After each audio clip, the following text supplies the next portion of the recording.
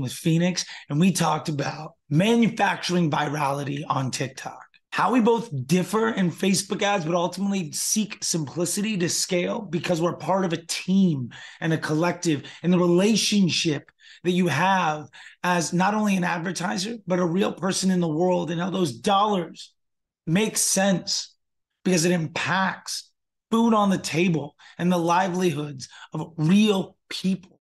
How to provide value and build relationships to create real change in a insecure, small dick energy dominated space that is digital marketing, especially with those that created success in a bull market by signing clients that don't need them, that are too scared to ask why and take offense when you challenge them. And stick around to the end so that you get to see her playbook on how she rose to a place of prominence in an industry that is set against her as a minority woman, and how literally anybody else can do it, because the honest truth is anybody can.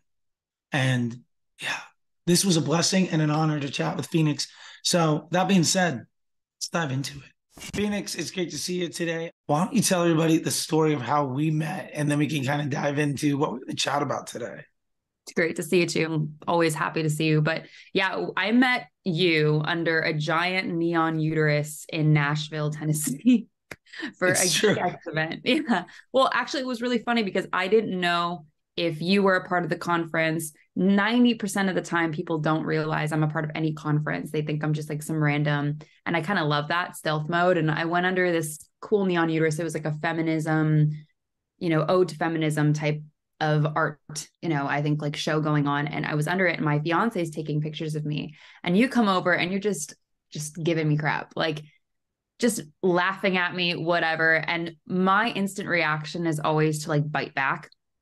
Yeah. So I bit back at you a little bit, and we just started talking. And after all of like the roughness in the beginning, which I love, we ended up becoming really cool friends. And there was like one specific event during that conference that we were just sitting there and talking about TikTok, organic TikTok, strategies with Facebook, campaign structures. And while we do differ in many ways, we're very similar in many ways. And I think that there's a huge appreciation of the minds and the hunger for the minds. And you have that. There's a very select few of people that have that, and I admire it. And I definitely go towards those people. So I very much appreciate who you are in the space and what you bring to the table, the raw honesty. And you're also very open to new thoughts and ideas, which is rare, right? So yeah, that's how we met, man. And we're still here, we're still friends. No, it's a beautiful thing. It was like, I don't remember exactly what it was, but I think it was like, yeah, your boyfriend was, you were kind of like directing a photo shoot below this thing, and I was just like walking up, killing time. It was fun to just like kind of give some strangers some shit on some things. And you go with the speaker and you're like, what? Yeah. I love the shift. The shift is always fun. Yeah, absolutely. Because I think it was a really interesting, like, to kind of go from that, you and your boyfriend clearly having your own little like inside joke stuff going on and what that looks like from the outside, to now we're people talking about what we do that we're super nerdy about. And then that like exchange of ideas where clearly we're both passionate about what we do, and we don't necessarily agree on everything, which, to your point, I think I thoroughly love, because it means that, we don't learn anything when somebody says, oh yeah, you're right. Like, okay, great. I don't like, awesome. Like, can't stand that. It's like stale bread. You're like, yeah, exactly. Yeah. It's like, so the fact that when somebody's passionate about something and they're well-informed and experienced about it, and then their ideas aren't the same as yours. One of the things I really loved about those conversations, I think we'll get into them in a second, is I can be very passionate about stuff, and I'll come from a very like matter of fact. And I do try to come from understanding what's subjective and what's objective, at least from my perspective. And other people will come from their own, and to be able to kind of stand on your ground, but hear the other person. Okay. And like, I think for what it's worth, we live in an industry, politely put, has a lot of alpha dudes with small dick energy that cannot handle that type of conversation. What are you talking? I've never heard of this before. That's so crazy. As a female coming into the space. alpha male. What? No. Yeah. Yeah. So Things are I, changing though, interestingly enough. I love it. I love that it's changing because it's one thing to stand at your ground. It's another one to stand your ground, but also be able to hear somebody else. And I loved that. It was interesting. Like I saw the dichotomy out of your boyfriend, so I kind of entered with that same energy, and you fired right back at a point where it's like, okay, we're gonna be friends because like we can throw it and take it, and then 100%. have drinks, which is Yeah. amazing. So yeah, we were talking about like TikTok stuff, and I mean, I think it was really interesting because you've been doing some stuff. Even I remember you were like, we were at the like the whiskey event or whatever, learning to make whiskey drinks, and you were real specifically there. I remember like you were talking about just your own personal brand and just on your own account. You're like, I'm just gonna kind of mess around with TikTok and like mildly go viral every now and again, and just like on demand. And I thought that was so interesting because it's just a very different approach. And I'd love for you to kind of talk a bit more about just like how you've been doing that. Cause I think you just had a very great approach where so many people are coming from what they're trying to get done. And I feel like you are trying to approach it by what does TikTok want from me? And how do I best use this? And I think when it comes to Facebook ads or a lot of other things in any partnership, if you can understand what your partner needs out of it and you can deliver that value, your partners are going to take care of you, whether it's in a personal relationship or evil international conglomerate, internet based mind control devices or, whatever it is, whatever the latest conspiracy theory is. But anyway, I'd love for you to kind of chat about what it is that you're doing there because it is so interesting and it has changed the way that I look at it, which Cool. I loved. Oh, that makes me happy. Yeah. I mean, okay, look, you said it beautifully. It's a relationship, right? And here's what I think about networking too. And we were just talking about this before we hit record is like, there's pillars of authenticity. There's things that I truly believe in. And if I'm having a conversation with somebody and it's not interesting to me, I remove myself out of respect for that person and myself. Like, let's stop wasting each other's time. We just don't vibe and that's okay. But it's the same thing with when you're building content. And I believe that when I was doing Facebook ads, a little bit different though with Facebook is like you can make an ad with a specific type of formula and it hits. Like, that. And then there's the media buying side and that's really exciting. And that's great. And my background is in brand too. So I see things a little bit differently. When I went on to TikTok was when the pandemic started happening. And I was like, I'm just going to screw around with this. Like, who cares? I don't like TikTok's a kids app, which is everybody's assumption, but that has actually dramatically changed. And we have to think psychologically what's happened. COVID hit. So all the adults went on to TikTok because their kids were on TikTok and now it's adult talk. So all the things that you want to talk about, adult humor, Vine, moved over to TikTok. It's also an incredibly powerful search engine. There's so many things. Like if I want to find out the best, let's just say hair dye, I'm going to go on to TikTok and I have UGC built in, right? Yeah. People are bringing their own testimonials to the table without being paid. It's kind of this beautiful thing. So my whole thing first sparked when I did this TikTok one time. I was on FaceTime with my fiance, just talking about life. And I was like, this idea snaps in my head. And I really believe in this thing called the X factor. And I'm still trying to formulate what the right word for X factor is that isn't so lame. But there's something about someone who gets it and there's something about someone who just doesn't get it. And I get off the phone, I hang up the phone with him. God bless him. He just deals with me. And I right away film a TikTok because I saw that my neighbor put lemons on my wall. And I thought, oh, that was nice. And I had one grapefruit and I was like, okay. So I film, I'm like, look how nice that was. My, neighbor gave us lemons during this pandemic at a weird time. I have one grapefruit. I don't really plant things, pull it off. And I'm like, all right, here you go. Hope you don't die. Hit 1 million views. And I'm like, what is this shit? This is so stupid. This is like dog shit content in comparison to like what you would think. So I was like, okay, this is interesting. So I created a series on that. And then what everybody tells you on Instagram, consistency, consistency, consistency, keep on the same trend, keep on the same, like keep talking about the same things and you'll be successful. And I was like, you know what? Fuck that. I'm going to try something else. So I'm an avid, TikTok consumer. I'm constantly in TikTok absorbing information, hooks, things, because we have a marketing brain. So our brain works differently than the average Joe. So I'm like, okay, I know that the first 2-3 seconds are the most engaging. What can I do that has shock value? Let's test some things. So I tested some TikToks without my face in them, with my face in them, got some hooks. Instantly, we went viral over like housekeeper talk. I was showing how my housekeeper does things and whatever. And I hit a really early time. So we created housekeeper talk. So all the housekeepers came out of nowhere. And it sparked because I said, my maid did this. But we live in a very PC world where if you say maid, you're bad. Well, hate to burst everyone's bubble. I grew up Chinese Iranian. So like, it's just a language barrier. There's no like offense here.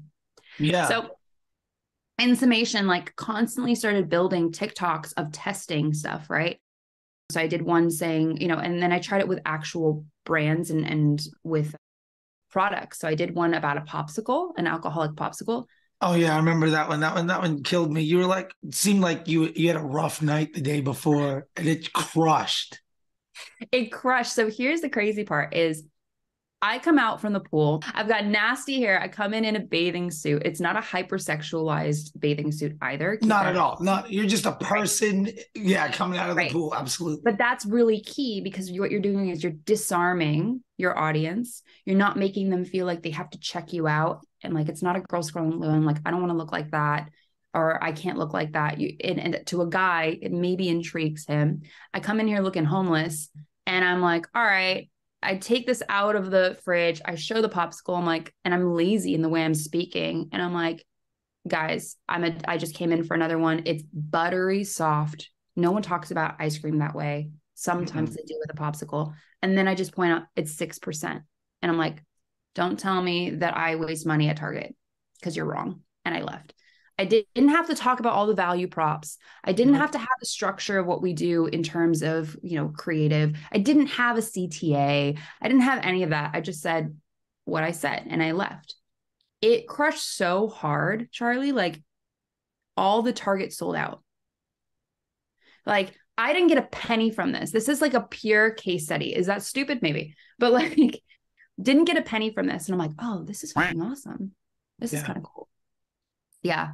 And then the last one that we did was one with this like probiotic coconut yogurt. And all I said as the hook was, you can only have 2 scoops of this. Yeah. So, yeah. And it's like, what do you mean I can only have 2 scoops? And then boom, you got them. And then you're just like, cause good luck. And you're like, good luck.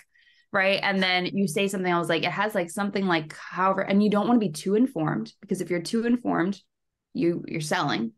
Sure. You don't want to come off like you're selling at all. And you're still curious. And you're like, I don't know, this is good for me. So whatever. And it's literally that quick. It sold out. That company is producing 3 times what it was before.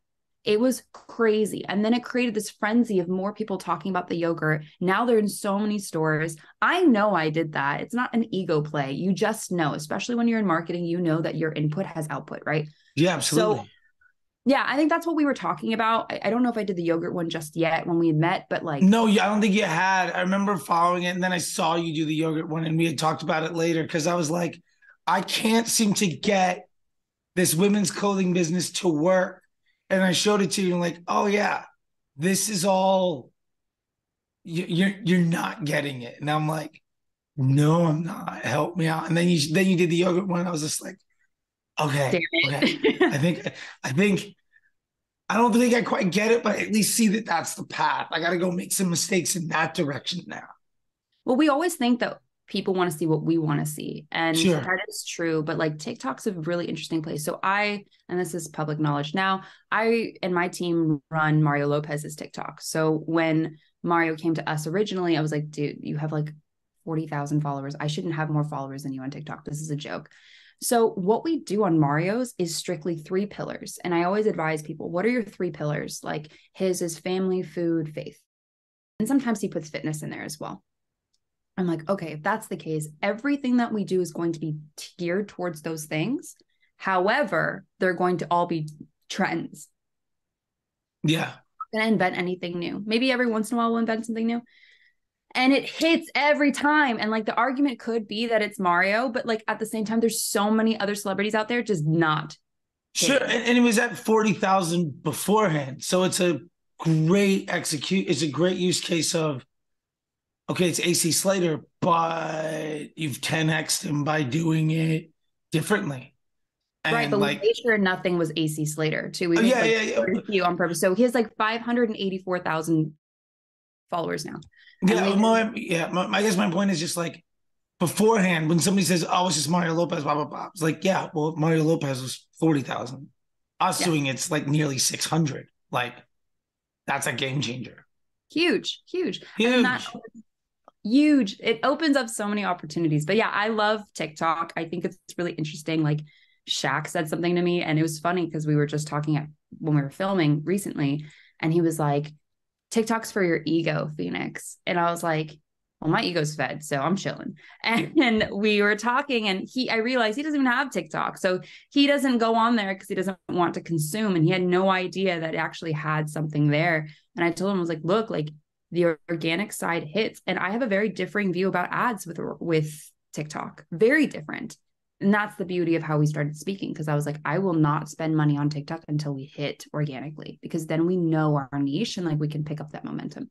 Yeah, no, I love that. I love that. And I think it's just, that's such a big point. And I think we can use that maybe to pivot to some Facebook stuff and scaling campaigns. But I love the idea of finding what works organically and then amplifying it, because at the end of the day, any ads, you're just paying to show it the stuff to more people. And the idea of respecting your partner in any social media environment, their business, your partner's business objective. And this is somewhere where I think Ashton Shanks and I very much disagree. When we were talking, is, he says we're not business partners. I'm not in business. We're not, he's trying to feed the money. And I think my goal in any social platform is to give the users of that platform an experience that they want to have. And that way, the engineering and product team of that platform end up becoming salespeople. And if you have a TikTok that hits, paying to amplify that, it's going to do a lot better for you than trying to pay to amplify stuff people have already told you they don't care about. Like, why do you want to have a spend? responsibility. Yeah. Yeah. You have a response. I think you and I are completely aligned. I've had similar conversations with different media buyers, and they're just like, if it hits, it hits. Why are you so woo-woo about this? And I'm like, Yeah. because you have a responsibility to the public. It's the same thing with iOS 14, right? So like we talk about all the issues that have happened in Facebook and segueing there, right? And the conversation is content is king, content is king. Okay, like you can only say that so many times until you really believe it. Because if I'm not bringing value to you, whether it be a product, whether it be an ad, like the days of ugly ass ads are over, right? I really believe that. Your consumer is smarter. You're building a relation. I love that you say this is a relationship. I love that you say it's a partnership, because 100% it is. And how dare you expect to take more than give? Yeah, 100%. Like, you have to give and hopefully you get back. And just like in the real world, it's something where when you're authentic and less calculated and you give constantly, it's funny how you get, those are the situations where you actually end up getting so much more than you felt like you gave out, because you also don't it's very hard to appreciate the impact of what you give 100%. in the real world and on online. And yeah, like it's so anyway, with that stuff, like I'm curious how you're taking that mentality when you're getting into, when it comes to Facebook and it comes to paid media, amplifying the volume of your investment and leveraging that relationship and scaling up those campaigns. Because I think we have a slightly different way of viewing it. And I would love for people to see like how you're going about it, because I mean, clearly it's working for you. Yeah. So let me just start off like with the obvious one is I don't scale without first party data. I think we agree on that one 100%. You use Triple Whale. I use Ad Beacon. I respect the guys at Triple. I actually just met Raba recently. It was kind of like funny. I will say this, like, let me just say this. I really love our industry. This is the first industry I've ever been in where we truly believe there's enough to eat for everyone. Like, Yeah. and well, I would say this. The good people feel that way. The people who think they're good try to protect everything they have because they're not good enough to get more. And they're not willing to give. Started. Did I ever Yeah. tell you how my career started? Like in this? No, Dude, tell oh me. my God. Okay. So it's exactly that concept. So if anyone's listening to this and they're like, I want to break through, okay, like let me just tell you really quick. There are no secrets. There are only good media buyers. Like that's Mhm. literally what it comes down to. If you meet like a Charlie Tickner, if you meet like all these other guys or girls in the space or women in the space. But anyway, the reason why is 14.5 hit, our entire team was gone. You know, my head media buyer, and I was a buck, right? And our head media buyer went on maternity leave. She hired some other guy. The guy was subpar to trash. Love the guy as a person, but like as a media buyer, I'm like, homie. And I was just digging and digging. The whole team left. I had 40 accounts on my plate and I'm new. And I'm like, I don't know what to do. And I went on Awesome. to Ad Leaks and I was like, hey guys, and I went on a Facebook Live, very similar to you. You're not worried about being on camera. I'm the same way. I love to communicate. So I was like, hey guys, what are you doing? I read this Wall Street Journal article about A/B testing Android versus Apple. I did this. This is my case study. This is what I'm seeing. What are you guys doing to pivot? Truly just going, what are you doing? Like, help me. And thousands of views, no comments. Oh, Like, what? And yeah. nobody talked to me. And then Chad Wilton, who's the head of Ad World and Affiliate World, hit me up and he's like, hey, can I talk to you? So we started talking and stuff. And he's like, I'm going to give you a wild card slot at Ad World to speak online and let's see how it does. And then did it. And luckily and humbled, it hit like number 2. So little things like that started picking up momentum, right? But like it all started with asking questions and it all started with like understanding that holy crap, there's so many people here that don't have the answer, that pretend that they know the answer. Like you see on Twitter, I just joined Twitter, dude, and I'm seeing everyone going, I made $50,000 this month, and I'm over here like doing Beyonce quotes. Like it's Yeah, just yeah. wild. But yeah, like you just have to ask the right questions and push through. And so to answer your question is I only do first party data.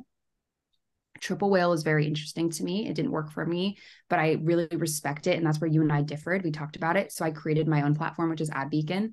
So that's the first step, is being able to at least have clear data to look at in term clear, right? At least clearer data to look at. Sure. And the next thing is I really believe in the heartbeat of a team. So I completely transformed our team to not be media buyers in one segmented platform. I truly train them to think omni-channel, and Uh, these types of tools help you. And I know you believe that. I 100% believe it. Yeah, I mean, I think there's so many folks that define their success on how they can make their myopic expertise look. And it's like it's an ego-based measurement of how much credit for everybody else's work you can falsely, assign yourself. And at the end of the day, there are sadly far, far too many people, in my opinion, that define their success as how much can I spend at X ROAS? And the honest truth is that has nothing to do with success in any way other than how you feel about yourself. And if that impacts your self-image or self-worth, based on looking at that number, I think that that's a sign that you're less mature in the industry, and it's not necessarily a bad thing. People have to start someplace, but those omni-channel thinkers understand, how can I be part of a team, and how can I really use this tool properly? You're not Yep, someone with a hammer looking for nails. It's, what can I do as a part of this aggregate in this collective of a bunch of efforts? And exactly. sometimes the best thing you could possibly do is run Facebook, quote unquote, at a loss, because what you're doing is, in some cases, that just means you're amplifying everybody else on the team. And if your job is to just provide more people who have a much higher profitability than you, far more opportunity, well, then you're making everybody's job easier and more effective. And your work drives the success of so many others. And at the end of the day, I think it is tragically undervalued Oh, that 100%. it's not numbers on a sheet of paper. This is roofs over people's heads, food in their belly, and jobs and opportunity in the real world. And that's what we're giving people. And I think you and I are in an extreme minority in the Yeah. fact that like it's actual real people that you're talking to and it's real money that's being driven. And it is the jobs, livelihoods, and dreams of folks that we'll never meet that are impacted by our work. 100%. I have most of my clients text me. We're friends, right? Do I want that all the time? No, but like, whatever. And we're fully invested in this partnership. And I love that you keep coming back to partnership. Like omni-channel, think of it like this. Omni-channel is a partnership with all the other channels. So exactly to your point, how many times have we killed off Facebook just to prove a point that traffic dramatically decreases and then the rest of the funnel fatigues or completely disintegrates? Like this is a clear, and that's why attribution tools are so powerful for media buyers and not for business owners, because business owners want to see profit at the end of the day. They want to know that they move over their head, that they can feed their family, and then they can make sure that all of their employees are fed as well. They are going to be scared of all the things that you're seeing and you're understanding in a different way. So, to answer your question, there's that. There's also a lot of different media buying tactics I don't really like to go into anymore. It's funny because when I first started speaking at these events, it was media buying tactics, strategy, which I still, love. However, that's kind of fizzled out because there is a cap at that. Like I already know, back in the day when we did sneak campaigns, that doesn't apply anymore. That was really cool. But those things don't apply anymore, right? Rules, they don't apply unless you have a first party tool that you trust to do these types of rules with first party data, in my opinion. There's also like, you've got these bidding strategies and cost caps. Great. My style has been very hyper simplified. If anything, yours is more simplified than mine. I still believe I would agree. Yeah. You still believe that one ad set and one ad hit and spend $1 million. I've heard you say it a million times and you hate ROAS. I think like, we live in a world of acronyms and we're constantly going, this is the acronym. I'm like, I don't give a shit about the acronyms. Like at the end of the day, are we profitable? Yeah. And sometimes you would disagree with me. You're like, I don't need to be profitable. Like the clients that I have, they need to be profitable, right? So sure, you have to speak the same language. And that's my media buying. Like my media buying style is very different where you're able to pivot, you're able to shift. You as a media buyer are great. So you can adapt to any environment versus this is my strategy. This is the formula. There is no one formula for every single account. And if you think that that's the case, you're going to die in this world. That's what I've seen. Gotcha. Yeah. I think I saw this analogy yesterday and I loved it. I think there's a lot of folks who do the rain dance until it rains and then take credit for the rain happening. Yeah. If that makes sense. And because I posted this thing up that I would like to see less people share what's working right now when the reason they're successful is they landed clients that don't need them. And if they could instead share how to land great clients, then people would be far better off. And my point to all of that being that there are a lot of folks that have one tool and are just trying to apply it everywhere. And where it hits, it works. And they say, well, some things work for some accounts, something works for others. And I think that's because the way that they view it is only, this is how I do things. And if it works here, great. And my point to all of that being that there's specialization because you don't understand holistically what's happening. Mm-hmm. And I think one of the beauties of having the people that can go simple are the folks that have a more innate and intrinsic, almost intimate understanding of how things work. And I think, to put it politely, if you can solve the majority of problems with a simple statement, you're probably way, way more in tune with what's happening than having to give more caveats and excuses for why it only works some of the time. That's the way I'm going to try to make it polite and brief.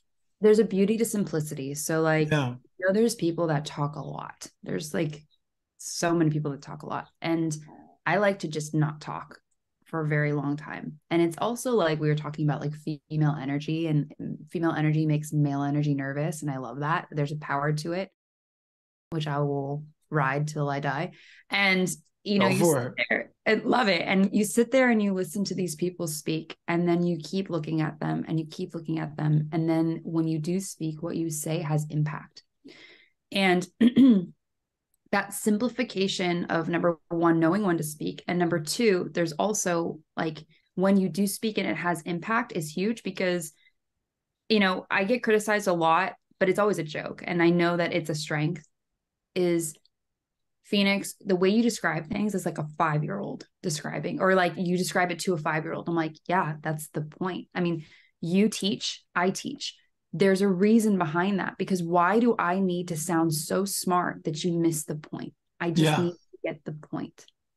And can I say that I think the ability to even speak like that is a skill, and something I very much admire about you and some of the other people in the space, because it is something I've worked years on trying to be able to get halfway decent at making it 5-year-old friendly. And I've been working hard at it. And I feel like I've cut maybe 20 years off the people that I'm talking to, but I'm not nearly at the elementary school level. And it is a skill that is invaluable. And I wish I had it in the way that other people do. And it is inspiring to see, and a bit of a guidebook. So aside of everything else, I just want to, thank you for continuing to be able to do that, because it is something that I've tried to improve myself on. And I think a lot of people sadly don't appreciate what that is, but you do it so, so well. Thank you. Though, you know what? I like any compliment from you, I'll take, because I know you don't throw them out like willy-nilly, right? Like I just said willy-nilly, but you don't just throw them out casually. But no, look, like I appreciate that. You know, it's a weird, hard balance, right? Because I believe like if you're going to talk shit, back your shit. We always talk about this, right? And it's Absolutely. like, hey, look, I'm going to talk shit, but I'm going to back my shit, but I'm going to explain it to you very simply. And I think you do that. I think for me, it's so interesting. When I met you. I didn't Yeah. meet who you are in this space. Like when I was in Dubai, dude, you're going to laugh so hard. I was sitting at breakfast and this guy sits next to me in a tank top, board shorts, bald, whatever. And we're just talking. I knew he was a speaker. I didn't really think anything. And I'm so new to the space too. So it's kind of a nice place to be. We're talking about life, talking about holistic medicine. He leaves. And Jason's like, do you even know who that is? And I was like, nah. He's like, that's Mark Joyner. And I'm like, don't know who that is. Keep telling him. Yeah. He's like, Yeah. he Go on. invented the pixel. And I'm like, shit, that's insane. And it's the same thing with you. I met you, didn't know your reputation in the space, which is the disruptor, right? You believe in disrupting, which I actually admire, like culturally in the way that I was brought up. I love confrontation. I love that shit because it makes you better. It makes you grow. The stagnation of life is like my biggest fear. So I admire those things. And then when I found out all the other things, like you were saying about Twitter and all that, I was like, oh, okay, cool, whatever. I know who Charlie is. I got to actually have a conversation with Charlie, got to know his brain, thought it was absolutely awesome, and we'll continue that friendship. And then again, like we go to the Geek X event for like founders or female founders, and everyone's talking about you. And they're all positive. And I'm over here advocating, going, yeah, he has passion. So those things echo in the space. Like you're a rare gem, right? The conversations I have with people are always, how much money do you make? How can you make me more money? And do you have the answer? And like those conversations are so dried up for me. And then you have a refreshing conversation with the Charlie that goes, no, I don't agree with you. And I'm like, fuck yeah, let's go. Yeah. Yeah, I think it's great as I think I've ran into 2 other women that were at that event here in Shop Talk in Vegas. And I've heard multiple versions of a story of one of my old mentors, Marina, who's a fucking gangster. Awesome. Like this woman taught me so much. She's one of the most powerful people in the space. About some version of, we would yell at each other in a conference room with glass windows in the middle of the office for like 3 hours and then go to lunch. Yeah. And like, you want to get sushi? That's what she told me. And then you guys would get sushi. Yeah. Yeah. Like, okay, cool. I got to get back to work. Yeah, me too. All right. See you later. And that was it. And like, I think it was just a beautiful thing just to keep seeing more and more and more of that. And, to give credit where it's due, I love that our friend Shaq is brought that together. And I love that Marina is kind of really pursuing that female founder. That's her whole new thing. And the ability of just making that community stuff is great. But yeah, no, it was humbling. You texted me and like four other people did. And yeah, no, it's just been amazing. But yeah, not to make too much of an aside about all of that. But yeah, it was wild to see. I think the part that's striking to me is how much of an impact the idea of having direct, passionate confrontation and then leaving the room as friends and moving forward. Because I feel like It echoes in politics. It echoes in every facet of life. yeah, and in our space, there's so many people that we were talking about that, small dick energy before, where like if they disagree with you and you go at them, there's no way we can be friends. And it's just like, why, bro? Like, we can disagree. We can both be successful. We can both have an opinion that we live and die on, and then respect the other person. Just go about life. But not everyone believes that. Not everyone feels that. Yeah, no, I agree. I think that's unfortunate because it's a way to close yourself off from the world and avoid being uncomfortable.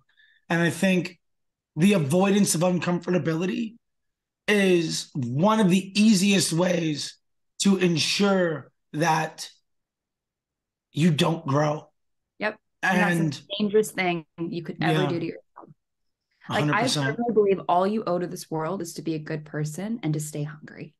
Mm-hmm. Right? Like, you might not be the best at what you do, but like at least try. Yeah.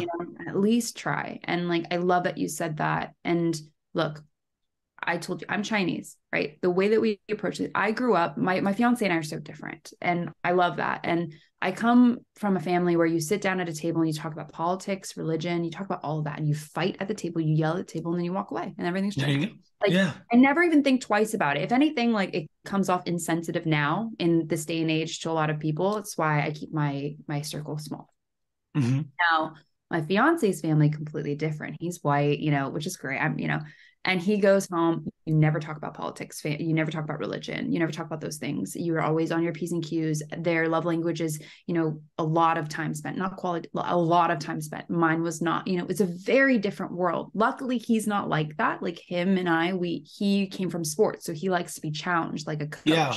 And he's used to being yelled at, and I'll yell at him and then he'll yell back. And it's great. It's a great, ping pong, but it's very rare to find people in the space that are able to take it and then be able to throw it back in a playful way and for you to walk away. And the whole point of it is just to say, I respect you in this space, and that, I don't know, I wish there were more like that, but there's a reason why you're where you're at. And there's a reason why we're able to have this conversation and talk in the same circles, is because that is a very rare trait.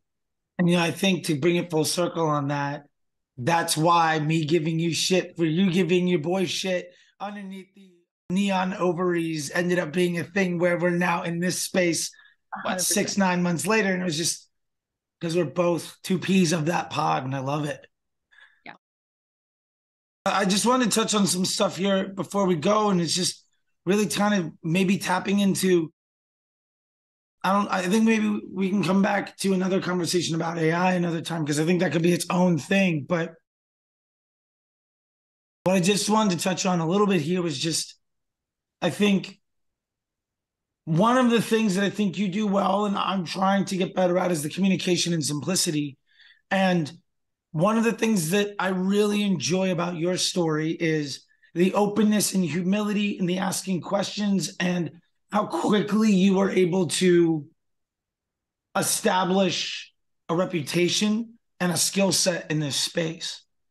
And I'm a big believer that success leaves clues, and obviously you can't just copy everybody else, but I would love if there's a way that you could, in classic Phoenix simplicity 5-year-old fashion, sort of give a little bit for those that are trying to get in this space, because I genuinely believe there's absolutely no reason who's motivated that anybody can't generate independence for themselves and for their family by getting into what we do. If your brain works like that, and it can be scary and it can be off-putting because there's a lot of toxic energy. Mm-hmm. But you're a great example of somebody that just waltzed right in and had your own piece, but you made it work. I mean, I've been in the business for over 10 years. And you came in much later than that, and we're colleagues. And I'd say you are on bigger stages and doing bigger things than, a lot of people that have been in the space for a very, very long time. And I think that can be a path for the young bucks, to use your terminology, that want to get there. And especially as a minority woman, I think it's incredibly important, because there's just way, way too much insecure white dudes that got successful in a bull market because they landed clients that don't need them, that are way too insecure to be challenged, that define probably 80%, 90% of everybody talking. And so many of the conversations I've had at the last 2 or 3 conferences I've been at is how much everybody in the know knows those people are full of it and mock them behind closed doors. I'm not saying we should mock them now, but we can give a path for other people to know what it looks like to be successful, because you're a prime example of somebody that's done it. And I respect that. And I would love for somebody to be able else to be like, oh, I could do that. I relate to Phoenix. I could be her. And that's amazing, because we have, and one of the ways we keep it is to give it away. And I just, if you could share on that a little bit, I think that would be the best way of leaving somebody with a gift at the end of all of this. Yeah, no, absolutely. Look, I firmly believe that I'm just a stepping stone for a lot of really sick women and men in the space that are going to far surpass me. I don't have an ego. I have confidence. There's a big difference. And what I firmly believe, and if there's a way to simplify this, is everything else is noise. Drown out the noise and then get really good at something. And if you're not good at something, ask questions, but ask questions that matter. And then when you ask those questions and you don't agree with the answer, ask them why respectfully. Mm-hmm. And keep pushing and keep pushing and keep pushing until it makes sense to you. If it doesn't make sense to you, go find somebody else that explains it in a way that makes sense to you. That's what I did, right? My whole career started because somebody was making mistakes. I fixed the mistakes. They weren't happy that I kept finding them. I was very respectful about it. And I said, hey, look, I saw these things. They weren't listening. They didn't want to change. Great. They bumped themselves out. You will always, always outwork somebody if you just keep your head down, keep the humility, and ask the right questions. And then you sit in the space going, yeah, I know what I know, but I'm always willing to learn. Look, I could be making 1 billion a year, and I'm still going to be the same way of going, I want to learn more. I want to learn more. It could literally even be the guy that's like bagging my groceries. And I sit there and go, how's your day? And he goes, good. And he'll say something so profound. And I'm like, holy shit, like you're never better than anybody else. And I think there's no formula of getting into the space other than being super authentic, drowning out the noise of all the other people saying how much money they make, because that's anxiety that's going to just seep into your brain. Look, like I might not make the most and I might make the most, but it's not your business. All I'm concentrated on is making sure my clients are okay and I'm in a good headspace and I'm doing the very best I can to make sure they propel. And that's it. So I hope that helps. That's kind of my formula.